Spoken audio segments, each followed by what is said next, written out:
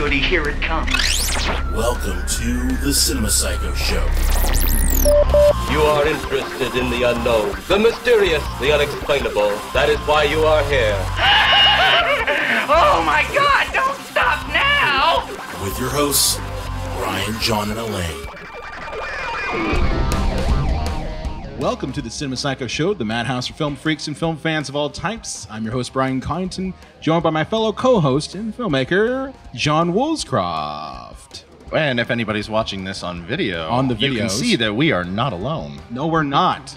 We are joined by filmmaker, DJ, and vice president of the George A. Romero Foundation, correct? That's right. Tina Romero. Tina Romero, welcome to our little humble podcast. Oh, thank you so much for having me. I'm thrilled to be here. Yes. So I like to ask this of all interviews, and some people, they jump right into it without hesitation. Other people are like, they get surprised by it. But the first thing I like to ask is, just as an icebreaker, is can you tell us about yourself? Oh, well, let's see. I like to call myself a tough softie. Soft. I like that. That's good. That's good. I like that. I like that too. Yes, I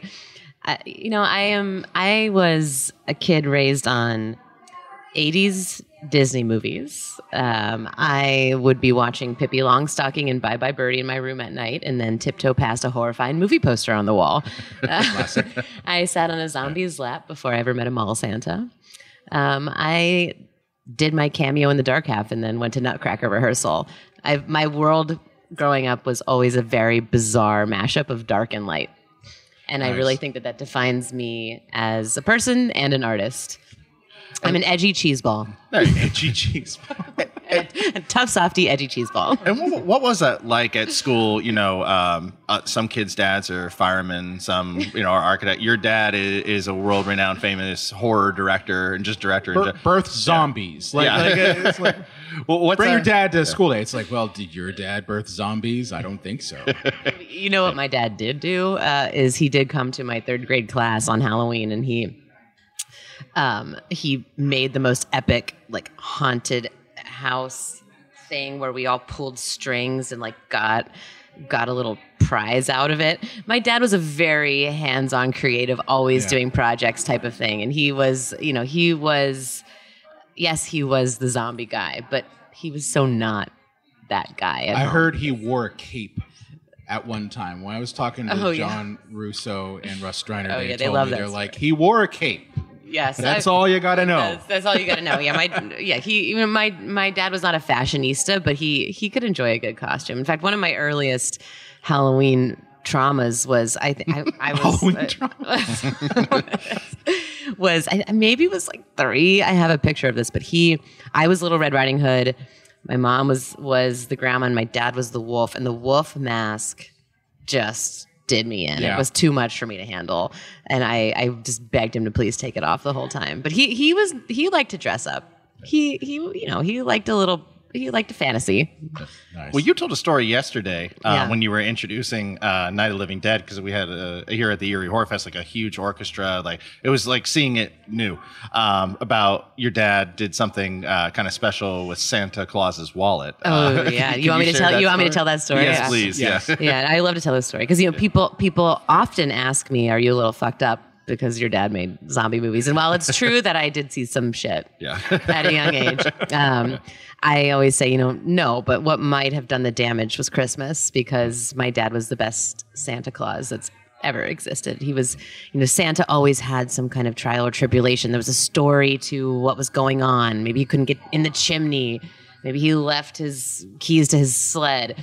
And one year, Santa left his wallet behind, which, really sucked for Santa, but was very fun for us to find. And inside the wallet was currency from all over the world, a Long John Silver's senior citizens card, stamps, pictures of me and Martha in Leningrad 91, Dasher on his 100th birthday. There was an international driver's permit made out to Centennial Claus. Wow. I still have this wallet. It's one of my most prized possessions. But what I say about this moment is it's in the details. This really kept me believing in Santa for a very long time. Now, my brother, on the other hand, who's a lot younger than me, was at 5, he was like, I don't know about this Santa shit. And my dad said, well, fine, what do you want to do about it? They rigged a camera at the top of the staircase. My dad had his friend Jason come in a Santa suit, pillow under the Santa suit, whole thing, put the presents under the tree. And then he rigged a lighting outside the window to make it look like a silhouette of a sleigh taking off. And the next morning, we, to my mother's rolling her eyes the whole time, like, oh my God, you're really going to give these children a complex, George. But the next morning we watch it in real time, and my brother's like, okay, I'm not going to argue with this. I see. For another few years, he believed it. Most parents would be like, well, then I guess you don't get presents then. There's no Santa. But like your dad's just like, listen, I am going to milk this Santa thing as much as I can because it's fantasy, and it's your dad. Exactly. And I think he really had fun with it. And I love talking about this because it speaks to the other side of George Romero, which is, he was not all blood and guts and horror. He actually was such a gentle giant who loved Disney and loved going to Disney World and who showed me how he was such a lover of cinema, and he would watch the films that he loved over and over and over again. And he would, opening notes of the West Side Story overture, he would be weeping openly in front of me. And he really showed me how, like, it's okay to be moved by film. He was just such a feeler. It's good you bring that up because I do want to talk about your own films. Oh. Because I did watch a couple. Who, me? Yeah. So, talk a little bit about, getting into film yourself. Did you always want to go into that, or was it more like because you were like, born into it and you were surrounded by, people who worked with your dad and that sort of thing? Did you just feel like, oh, well, that's kind of the family business? And acting as a small child too. Did that have any effect on anything? Well, I think 100%. What I thank you for, even looking me up, because I am Tina Romero, more than just George Romero, and I have my own person, and I'm a very different type of artist than he was. But I'm certainly influenced by him and growing up around it, no question. And it is a family business. People often don't question doctors who are kids of doctors, lawyers who are kids of lawyers. But in the Hollywood, you're a nepo baby. Yeah. And as that's what that is what it is. But I think 100%, how could you not fall in love with filmmaking when you get to be on set and hear a rolling bell and see the magic that goes on in the community that goes on? And yes, they were gory sets and there were some crazy visuals, but it was never scary to me because my dad ran a set with such grace and such good vibes everywhere. It was his family, his film family, those people, the Pasquale, Booba, and his Barbara. brother was my professor. Tony, Yes. Tony, Tom Savini, Barbara Anderson, John Harrison. These are the people who came over to our house on holidays. Yeah. This was the family, and so the vibes on set were really comfy, really fun, really good, and also some people don't like production. I think it is incredible. What else? What's better than being on set? And so I'm the post guy, though. Oh, you're the post I agree with you. Here's the thing, yes. though. I will say this. I like being on set when I'm in charge. That's the difference. Okay. But it is magic. That 100% it's magic. It's magic. It's really, it's so fun. I mean, I when I was in film school, I worked on everybody's films because I like it there. I like being on set more than I like being in post. Yeah. I want to be moving. I want to be solving problems. I like to be on my feet. I like to be active. I like the challenges that it brings, and I love it. The bug bit me early, and so for sure I just was like, oh, this is what I want to do. And I knew that that's what I wanted to do. And my parents were like, oh, really? Do you really want to? No. They didn't want you following in the biz? It's a tough industry. It is. It is. There is there's no stability. There's no security. There's no planning. No. It's not easy. And it is sort of a constant juggling act of, how, and that's why I also DJ. Yeah. It's not, I haven't quite figured out the equation of finding financial security in the industry. That's everyone across the board. Yeah. It's everyone across the board because, we both do film video work on our own, and it's something that took years to try to find some level of financial stability. Yeah. It's so let me ask you, what is your style as a director? Because from what I've heard, and obviously you're not going to be just like your dad, you're your own person, but that your father was always just open. Like the PA could be like, "Hey George, I got an idea," and he'd be like, "Far out, what is it?" And that might end up in the movie. And people like, shameless name dropping, sorry, Adrienne Barbeau, when I interviewed her, she was like, George was the best director to work for because he was just so open and so receptive to that. Is that something that you bring to a set or do you kind of follow in your dad's footsteps, or are you a little bit more like it's my way or the highway kind of?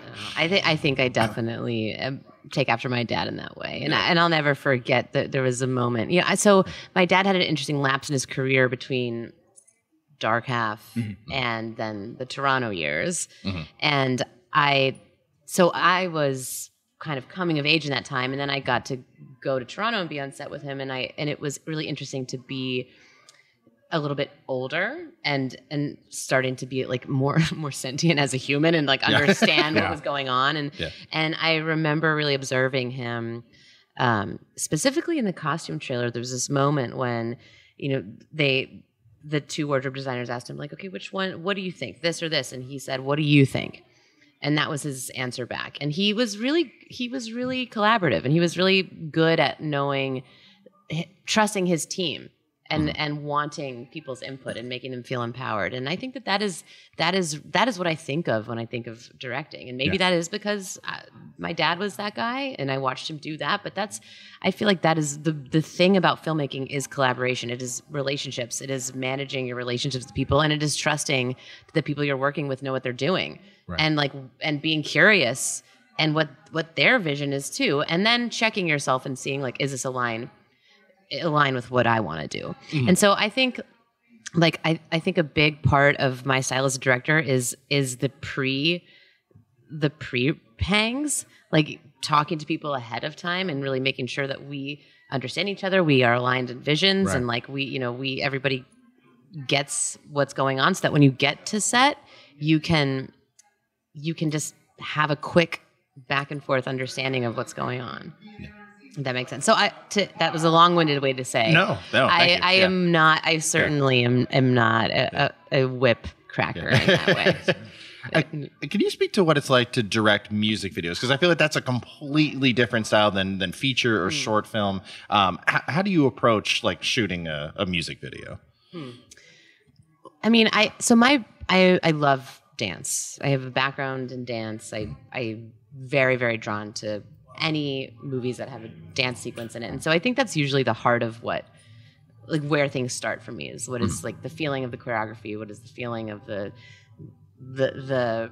movement and how is that going to match the music? And then from there you start to, I mean, it depends on what the song is. The song has to come first. Yeah. And then what is from there? What is the world you want to create from there? What's so cool about music videos is that you're not tied to plot.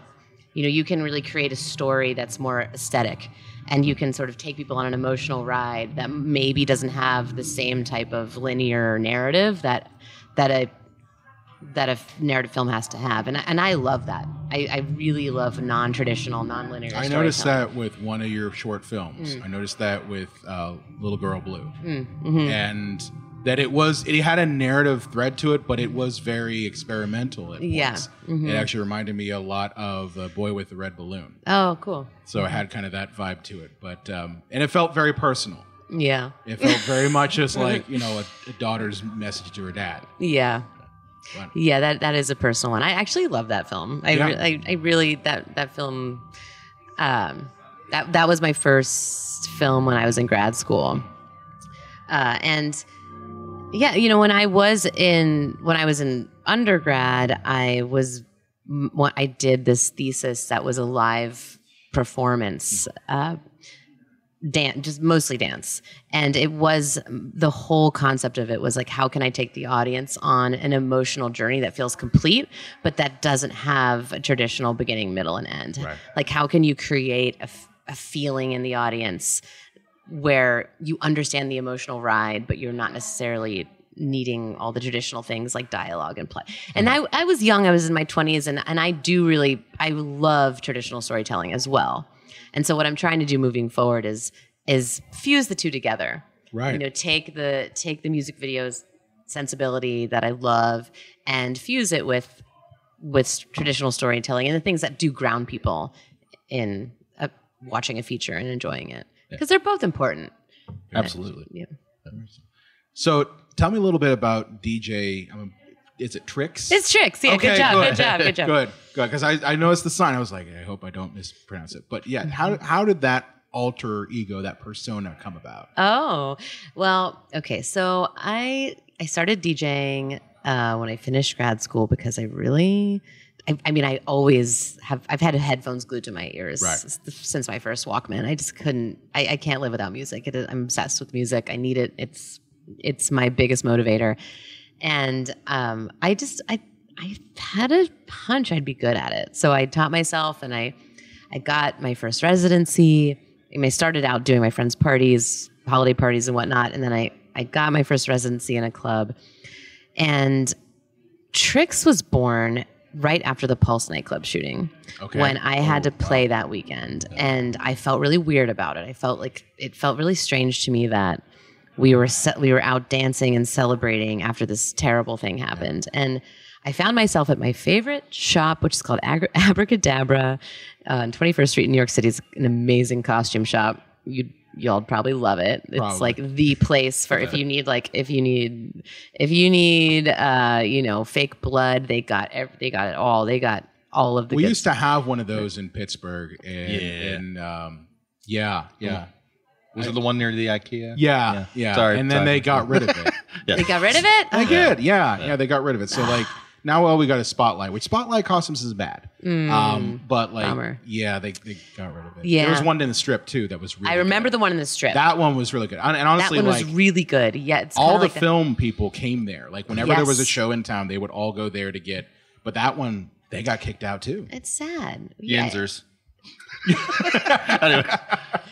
So anyway, I was at Abracadabra, and I just gravitated toward this bunny mask, and I was, for the party that I was doing was called Hot Rabbit. So I said, I'm going to pick up this bunny mask, and I ended up wearing it that night. I felt the alter ego take over. All of a sudden, I was like behind this shield, and I felt it was one of the best sets I've ever played in my life. And in that moment, I also realized that we had to be out that weekend. We had to be dancing. We had to not let this event impact the queer community in a way that was going to shut us down. It was actually really important that we went out and danced and celebrated and stayed out. Yeah. And it then Tricks just stuck.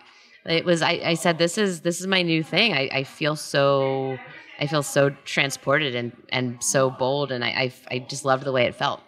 It's awesome because I have a lot of friends in Pittsburgh who are burlesque and sideshow performers, and you probably know a couple of them. Probably. And, I've always asked them, because they come up with their own alter egos when they're on stage. Yeah. And the common thing between all performers, whether it be DJ or something like sideshow or burlesque, is that they lose themselves in the character. Yeah. And they also use that character to kind of help with their own things going on personally. Totally. And I have a lot of friends who, they've battled depression and anxiety, and being on stage and doing that performance is almost like medicine. It's like absolutely 100%.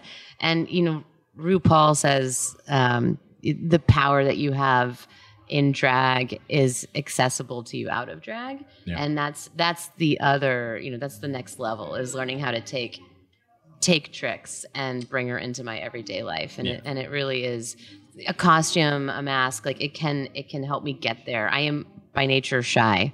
So having a mask does make me feel a little bolder, makes me feel more comfortable, but embodying that character does stick with me, and I do take her with me sometimes. And when I get nervous, I can access her. And I talk about this was such a strange moment, but at my dad's funeral, I ended up putting on fake eyelashes, and I almost don't even remember it. Yeah. It was like this weird impulse, and it was like, I think what I was doing was trying to channel tricks because I was so sad and I was I was just in complete survival mode that I was like, all right, we're putting, and when I think back, I'm like, why did you put on fake eyelashes at your father's funeral? But it was like, I think it was me looking for strength. Right.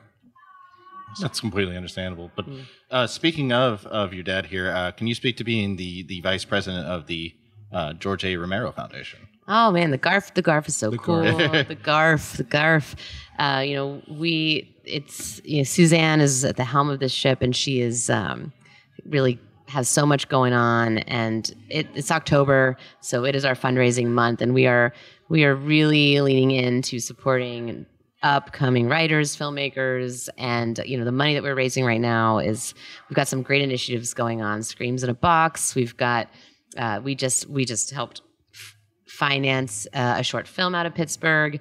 We've got this new podcast series with Bloody Disgusting, and we really are growing as a foundation, and we've got such great advisors, such a great team. And we've got the archive, the official George Romero archive. We got to see it. Oh, yeah? Yes, we went in because we both went to grad school at Chatham University. And cool. We know a lot of those people. So I teach there still every once in a while. And we got to go and we got to look through a lot of that archives. And nice. we were blown away by it. Right? Especially by the Night of the Living Dead script.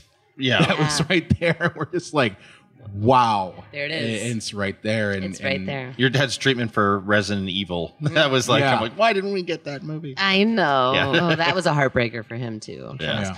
But yeah, he was a prolific writer, and there were so many unproduced works there. So if you are a fan and you want to go read some stuff that you never even knew existed, go check it out. You can even look it up online.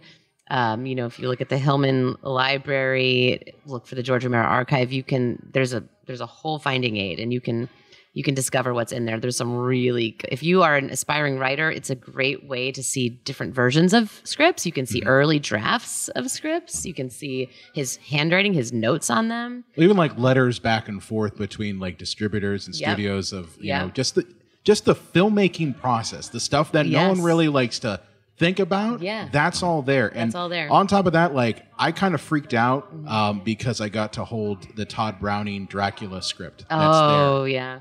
Just as a horror fan, you're holding the Todd Browning Dracula. Totally. This is insane. Yeah. Yeah. All right. Before we wrap up here, is there anything in particular that we can help get the word out on? Oh, wow. I mean, we'll try our best. Yeah. Well, listen, I'm actually in the process of making my first feature. It's called Queens of the Dead. It is a glam gore zomcom. It is a zombie apocalypse through the lens of queer nightlife in Bushwick, New York. Fantastic. And it is really, I feel a great, immense responsibility to take the torch from my dad and usher in this genre into 2023, 2024. And of course, my perspective is a bit different than his. I would call it female, queer, and dancy. But it's, if you're listening to this, watch out for the film. If you're listening to this and you want to invest in the film, let me know. Well, let me know if you need any crew people. If you need editors, crew people, that sort of thing. Yeah. Where can people find more information about you, about tricks? Okay. Yeah. I am on the Instagram, which I have a love-hate relationship with. I love the fact that you call it the Instagram, because I always get made fun of because I call it the Instagram and the internets and the TikTok. It is that though. It is those. It is those things, so I am. It's not my favorite. I think that the death box is killing us all, but I am on it. And you can find me at DJ_TRX. Awesome. Fantastic. Well, it's been a pleasure having you on, Tina. Oh, thank you. Thank you for having me. about your dad, about your work. Aw. It's been great. I just wanted to say before we completely wrap everything up, your father was the reason that I wanted to be a filmmaker.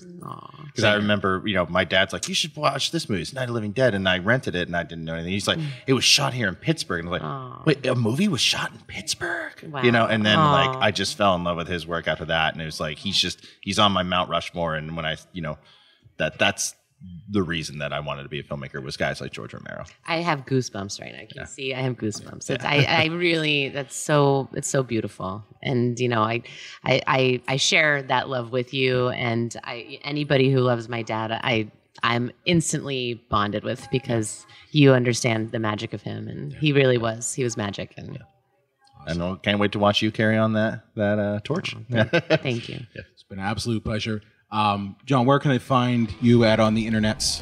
Same thing, Instagram, Twitter, Facebook, all the guys who are in their 30s. So I'm not on cool things like TikTok or anything, but I'm on those. We are. Yeah, the show is. Show is. YouTube, JDub's Video Nasty, so check that out. Yeah. And you can find me at Brian Collington on the Twitter, or X, whatever the hell it's called now. Actually, it's Twitter. It's Twitter, whatever. Yeah. At Psycho Show on Twitter, Facebook, Instagram. And of course, we are on the TikToks at Cinema Psycho Show. And be sure to come to our website, cinemapsychoshow.com/follow to get any episode we have. That's where you can get a hold of us. And we will see you next time. Cheers. Bye.